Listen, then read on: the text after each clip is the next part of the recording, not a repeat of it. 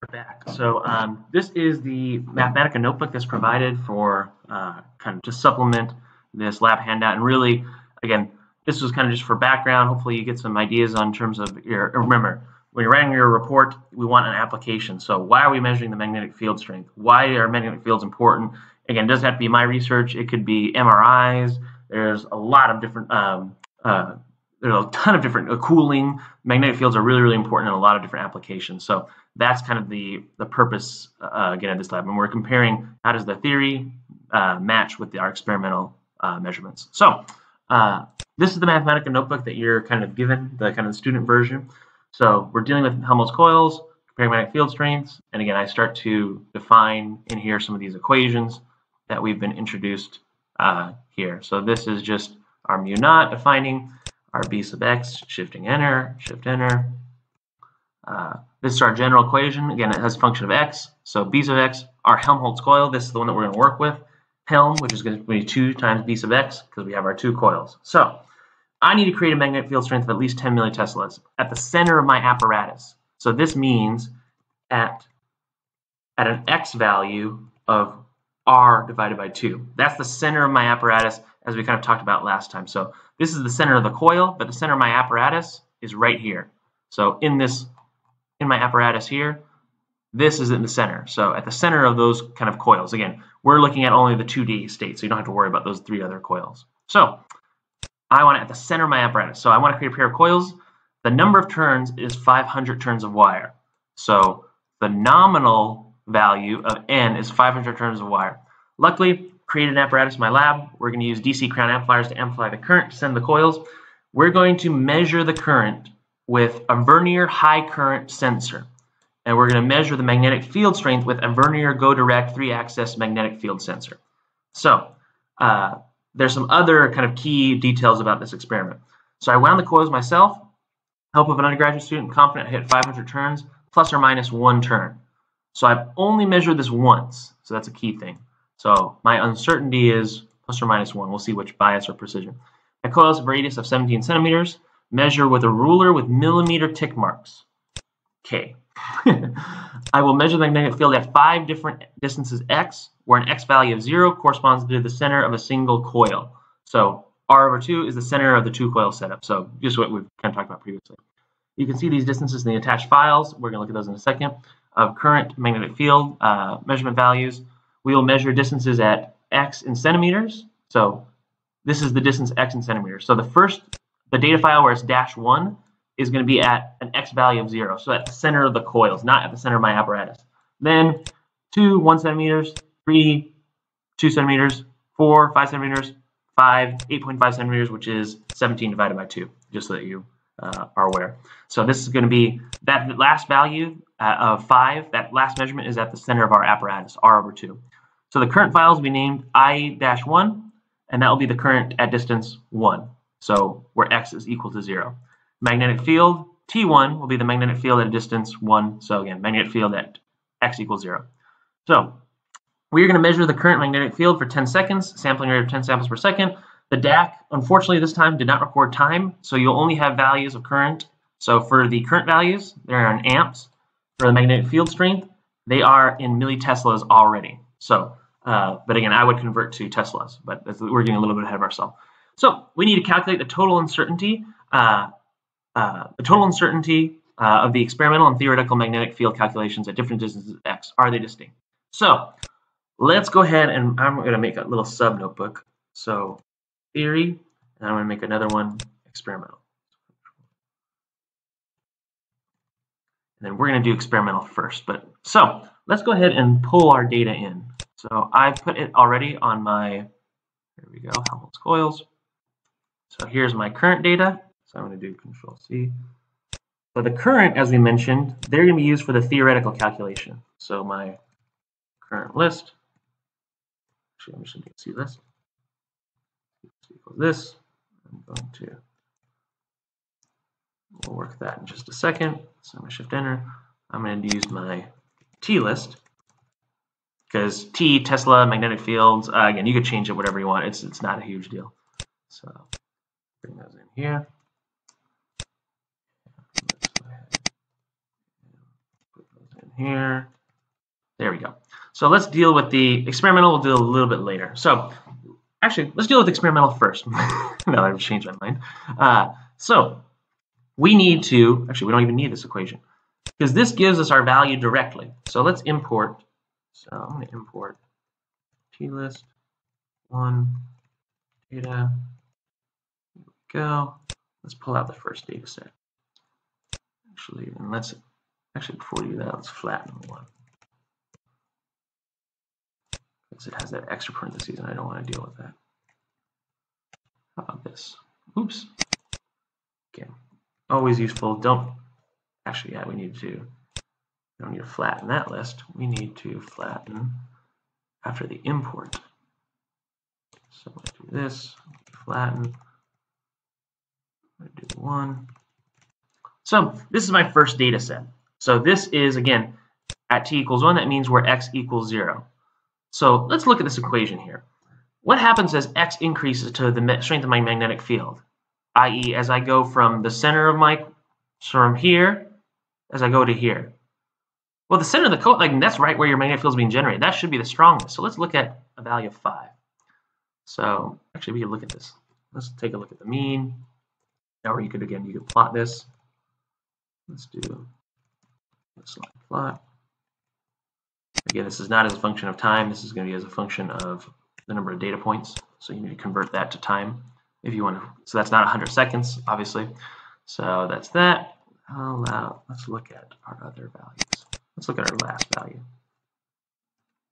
Again, you might want to include a plot of the raw data, just as you did previously in the last lab, to give people an idea of what you're working with here.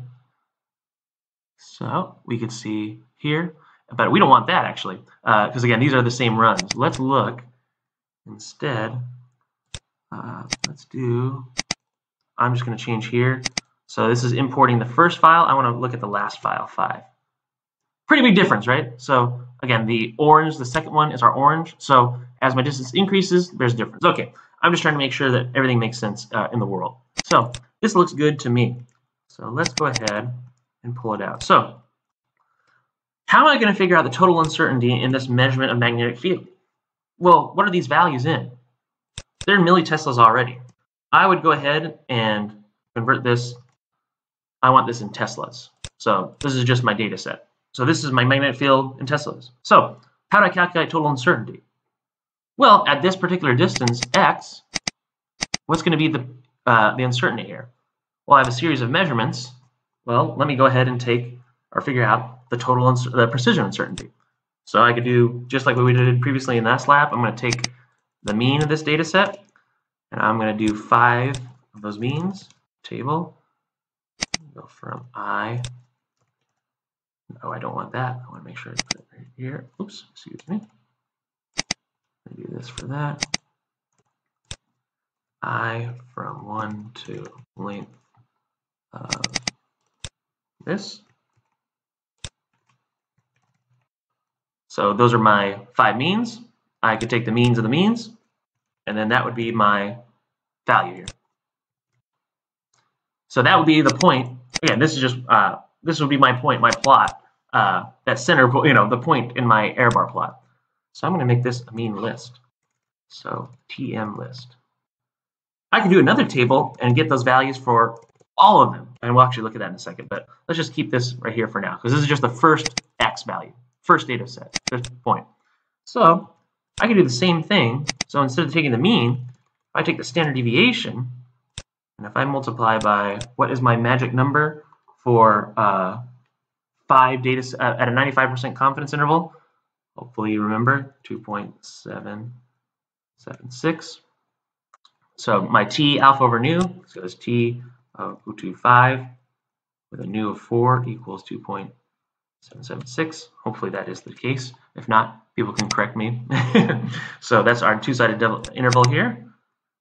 Two-tailed test. So for precision error, we need our T alpha over 2 times the standard deviation of those points divided by what? Square root of n, which is going to be, there's 5. But actually, we can make this more general. I can do the length of this. And let's make sure. It's always good to double check before you So I want to do the length and confirm that it's 5.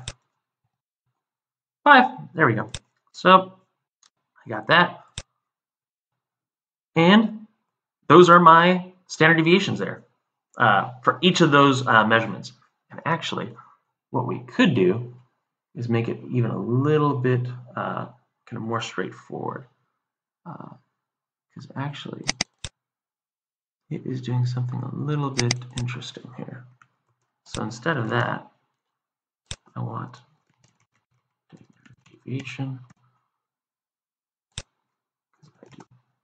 It's because I just want this. So actually, it's actually doing something a little bit ahead of time. So I want to do this, excuse me for this. Divided by square root. Ah, here we go. That was the problem.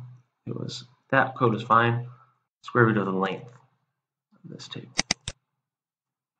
So let me make sure. There we go. And let's just double check that. So this.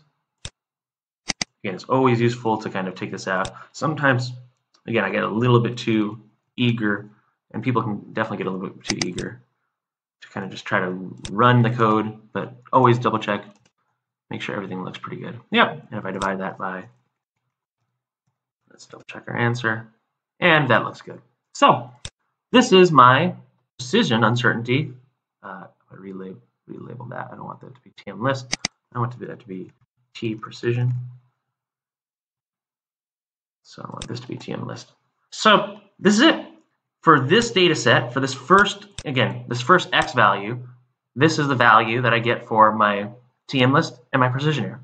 So you could kind of change this, or you can create another table. So this is why table functions are so useful. I could go from here, J from 1 to length, TM list. Whoops, that is not good. I'm going to, not TM list, excuse me, my T list. So those are my 5 different means. So you could do that, you could get your precision error. Anyways, you could get a little bit into that. So that's precision error for the experimental values. But what about the theoretical errors? Well, what am I measuring with? So I'm measuring these, the way I get these magnetic field strains is I take my, where is it right here? I have my vernier go direct 3-axis magnetic field sensor. Well, that magnetic field sensor will have some uncertainty in terms of the resolution of the magnetic field that it can measure. So I need to go look that up and plug that in order to get those values. So that's experimental. Theory is a little bit more complicated, and let's get to Helm. So what is my nominal value, or what do I have? Like, so let's think. Do I have precision error in R here? No, but I might have some uncertainty, right? So, because I measure the value of R with a ruler with millimeter tick marks. I also measure the distance X with that same ruler, so there might be some uncertainty there. But I don't have a list of those measurements of R, X, or N. So hopefully that'll give you some hints. Now we do have some list of measurements for my current. So I'm going to have to look at those current values. So let's do the same thing. So flatten, import, CList, 1, data, 1. Let's pull out the first one. So again, for that first distance, these are my values for my current. I could take the mean. So I have a mean there. I'm going to do it for, again, same thing. So I'm going to have some precision error. Hopefully, people remember. Not hopefully, we don't want precision error, but let's look at here. Right here. I'm going to have some precision error in these measurements. So in my, again, this is all my theoretical calculation, but we have some measurements of current that we're given. So there's going to be some precision error here. You're going to have to kind of calculate that one out. So what else? What do we have? Do we have any uncertainty in the number of, so this takes into account your precision error. And let's think about if there's any other kind of types of precision error that might be occurring in this lab. But what about our theoretical or our bias uncertainty in this theoretical measurement?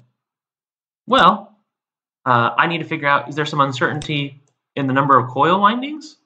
So you might want to read through here. Is there some uncertainty in the X measurements? What about the R measurements? What about current? We're measuring current with this vernier high current sensor, so there might be some uncertainty there. So in general, we're going to have to do the Helm. You know what's happening next? My partials for that bias calculation. So the Helm with respect to R, derivative of Helm with respect to X, derivative of Helm with respect to I, etc., etc., etc.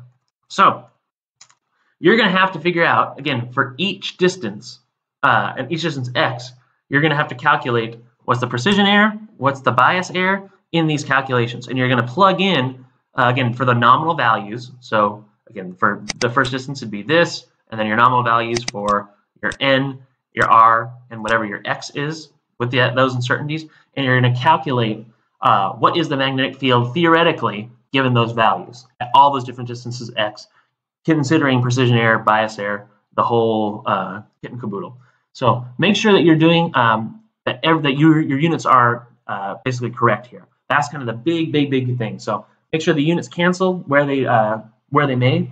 If you have precision error, it might be useful to convert to total uncertainty. And in terms of the deliverables of this lab, you might want to look, or again, very similar. Show the plot. Show these calculations, show these partial derivatives, at least symbolically, in your report. You need to have those. Explain how you can calculate that. Where is their precision error? Where is their bias error? And at the end, you want a plot of the magnetic field strength, both the theory and the experimental, as a function of this distance x. So x on the x-axis, and then your magnetic field here. Do they overlap? Do they not? What's happening here? Is precision error dominating? Is bias error dominating? You know the procedure from here on out. So have fun with this. If you have any questions, again, you want to always show some of the raw data that you collect. So some of these magnetic field measurements, magnetic field is a function of time, maybe some current, but that might be more appropriate in an appendix. So there's not too many basically graphs you want to focus on here. But again, it's the key analysis is that total uncertainty. So there's lots of things that are going on in this lab. Lots of different uncertainties, so walk your reader through that in your report. So I will see you all in lab next time, and I hope you have a good day and have fun with magnetic fields. There's nothing that could go wrong. Maybe sometimes you could burst your current and basically knock out all the lights in Coil as I've done before. Anyways, I'll see you all next time. Thanks. Bye.